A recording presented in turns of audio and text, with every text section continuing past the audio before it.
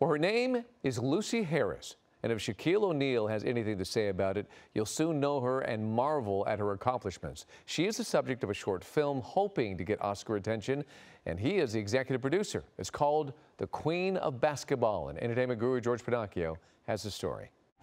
Maybe the world would have known my name had I continued playing. But I didn't, so I don't speculate. Lucia Lucy Harris grew up in a small Mississippi town. She became a high school basketball superstar. It just came natural. I wanted to honor Miss Harris, by helping her story get out to the world.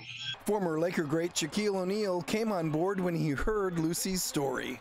I had no idea who she was, and I like to consider myself a basketball aficionado. Why did she inspire you? Because of all the things that she had to endure. She made it possible for women to be able to do what they have done today.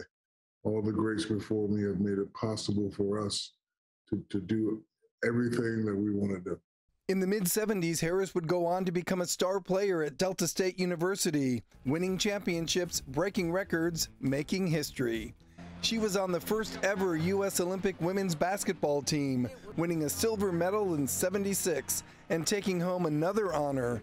She made the competition's very first basket. That's a record that'll never be broken.